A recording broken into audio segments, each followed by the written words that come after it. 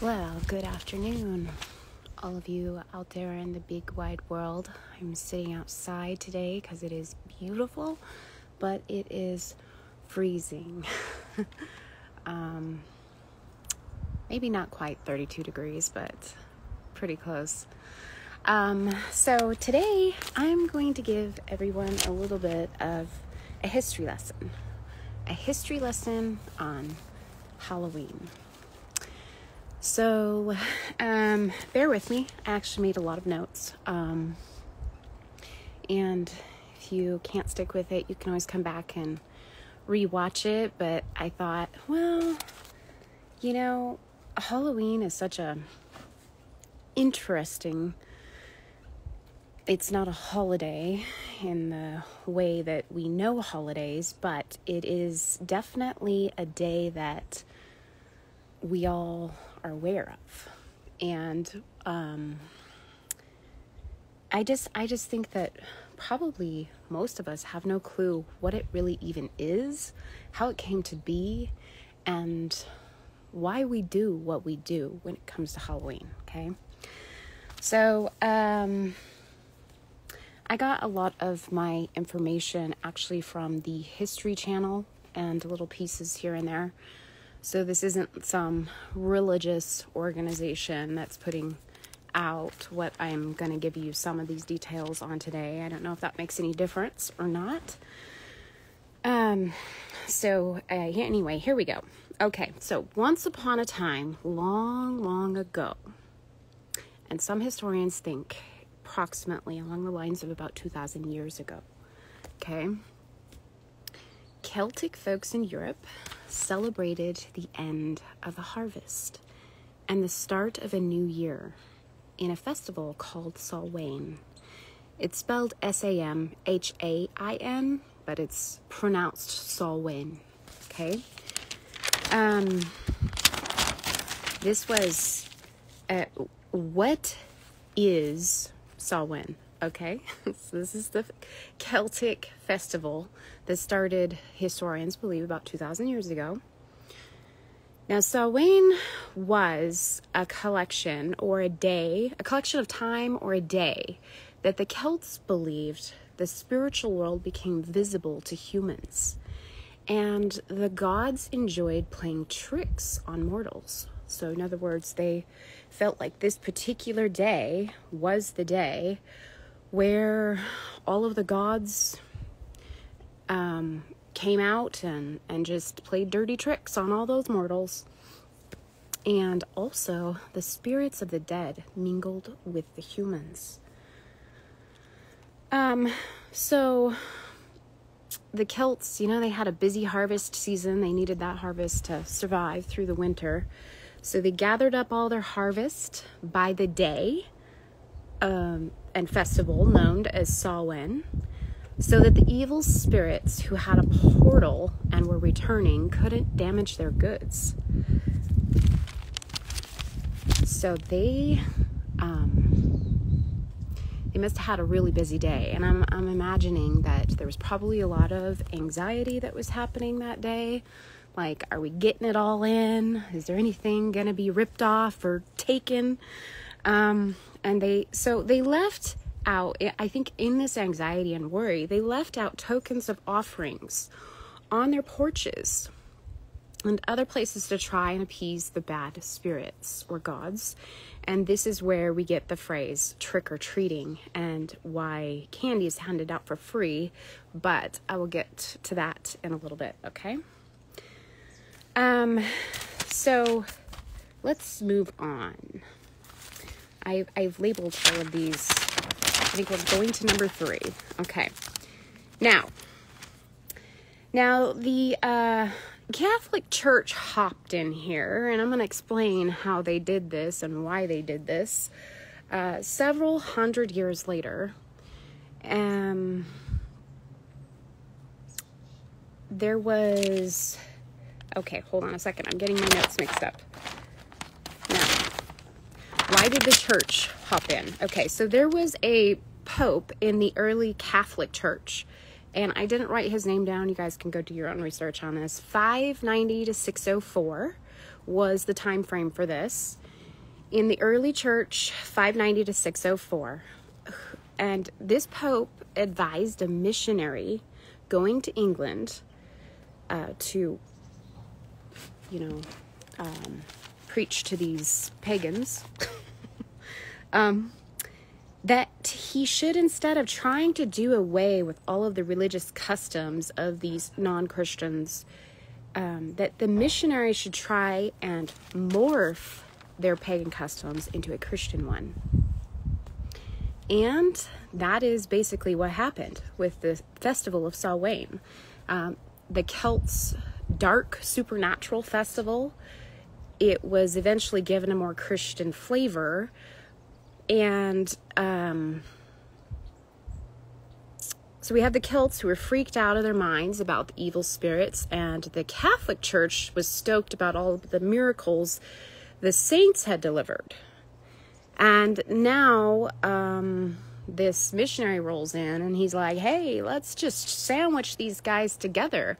We'll just invent a day after Halloween, which I'm going to get to the meaning of the word Halloween here in just a minute. Let's just sandwich the two together. And so the Catholics invented the next day, November 1st, for honoring the saints, to try and drown out the dark side of the Celts festival, Samhain. And so that's why we have All Saints Day, which is established November 1st now by the Catholic Church. And then before that is the supposed dark part of it. Okay, so let me see. Hold on a second. Hold on. So, let's see.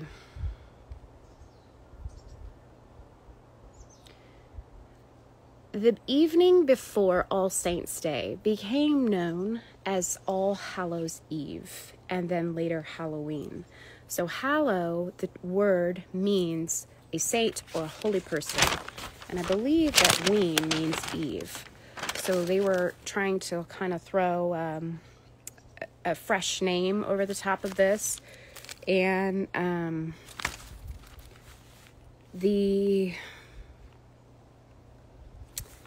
but the beliefs associated with Samhain never really went away. Obviously today we're still seeing that Halloween in its essence has a lot of nasty looking things hanging out, and the dark festival was just too captivating for humans to drop. So the Catholic Church was never completely successful with eradicating that dark part of the Celts holiday, Samhain. It never really went away, and I don't know that All Saints' Day is as popular as the day before, Halloween. So somewhere the name Samhain morphed into Halloween, and somehow it's fine for the Catholics to endorse all the supernatural symbolism and rituals of Samhain and call it spooky fun. Okay? So I guess they kind of operated in a, well, if you can't beat them, let's join them mentality. So why, I want to tell you, Samhain was a festival, originally Halloween, but digging deeper, this festival was celebrated in honor of the god Samhain, which was the druid god of death, and was, so sometimes not sometimes, if you look up the meaning of the word Samhain, you'll get like a bunch of mixed things, but it actually means the druid god of death. Okay, so let's talk about the jack-o'-lantern thing. Everybody is very familiar with pumpkins, the carved pumpkins, the setting them out on the porch with the lights on in them and whatnot, and the whole pumpkin patch thing and everything that entails. Of course, we see them everywhere. It's hard to miss. So why do we do this? And when I say, we, I mean, a lot of us do these carving of the pumpkins. So carving the pumpkins, or maybe gourds back then, was a ritual for the Celts. And the light glowing from the hollowed vegetable imitated the good magic of the sun and represented the harvest as a whole.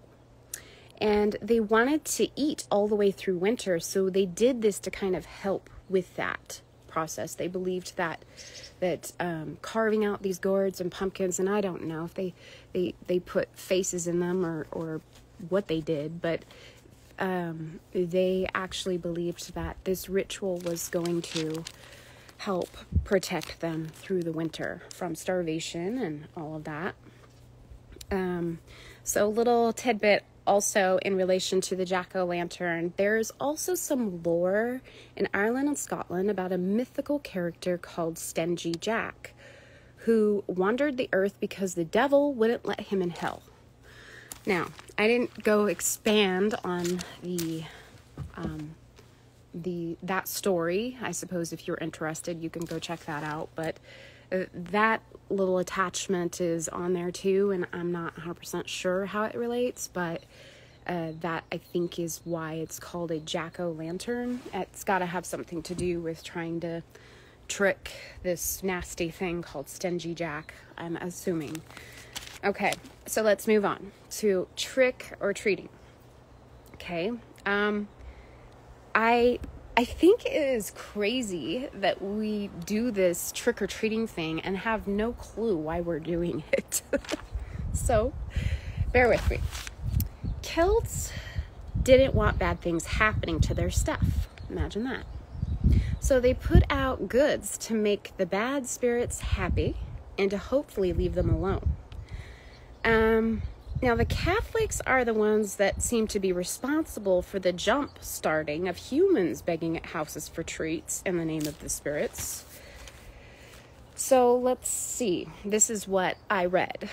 Everyone had worked hard for the season and to end it. And remember, this was the final day of harvest. Young men wanted to de-stress. And that makes sense, Let's celebrate after a long season of working hard. So in Scotland, groups of young men called geezers. I know we kind of use the term old geezer sometimes around here in America, but geezer actually means disguise. Okay, so they threw on some disguises, and this was also the beginning of costumes, and they went door to door and kind of tried to beg treats off of people. And I guess that I don't know if they were amused or if they actually were afraid of these young men that were in disguises. I mean, I would suspect that in a culture that was highly superstitious like this, that there was probably some elements and humans at the door that were like, oh my goodness, I gotta give these guys something. And I'll bet you that those groups of young men probably were little instigators too in causing disruptions. Of course, we see this a lot on Halloween with kids toilet papering houses and who knows what else. There's a lot of dirty things that happen actually on Halloween.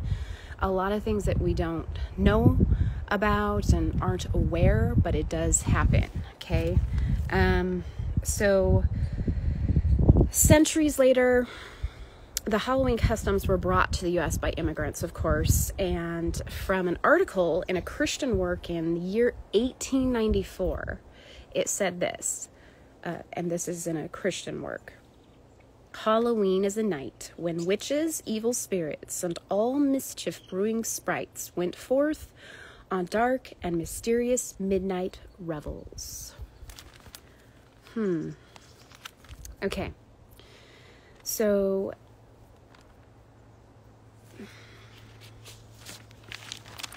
there is something called Hallowtide, which I believe this is something in the Catholic Church, which I am not a part of. And they call it a Triduum of Feasts. And it's 3 days, and together are the days of the dead in the Catholic Church: Hallowtide, Hallowmas, and Hallowtide. I said all Hallowtide. So Hallowtide, Hallowmas, and all Hallowtide. And of course, Hallow means saint, and Mass means mass. And I'm not sure why I'm talking about this. It's just something that is attached to the celebrations there. So anyways, I think that, we human beings, we understand the nature of Halloween, or Samhain, its original name. And it's definitely a day that some of us have bigger convictions about than others. And I am really not in the mode of like judging people and what they're necessarily choosing to do, but I am about helping us and reminding even just myself as I teach some of these things, that I think that the question, like if you consider yourself a Christ follower, remember, we're not just believers, because even the demons and Satan believes in God, okay? So we need to adopt another name for ourselves, okay? That doesn't mean that we're serious. Like, how serious are we about our relationship with the Lord?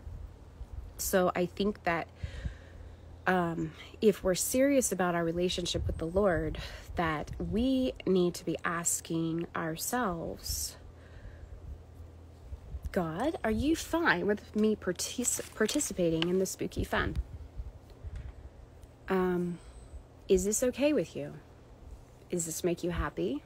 Does this make you feel good? Does this make you feel loved? Am I honoring you in participating in this Celtic festival celebration to the ugly spirits, the dead things walking around supposedly, and everything else that it entails? Am I asking God how he feels about me as a participant? And I think that if we answer that question, say, well, no, I don't ask the Lord about a lot of things, and I wouldn't know what he had to say. So I would say John 10:27, my sheep hear my voice, and I know them and they follow me. Okay? So if we're not able to be hearing his voice, which we're going to get a lot of that from the Word and being in the Word, that's a whole different problem. I mean, if you're saying that you have a relationship with Christ, that's a whole different problem if you don't know what his heart is on things like this. And if you don't care, that's a whole nother problem. Okay? So, the devils, they don't waste opportunities. Remember, I'm always talking about the devils because it isn't just Satan. He's not omnipresent. He's not everywhere at once. He has an army, a military of demons that do his bidding. Okay? So let's use the term the devils. And they don't waste opportunity. If people are open to all of this,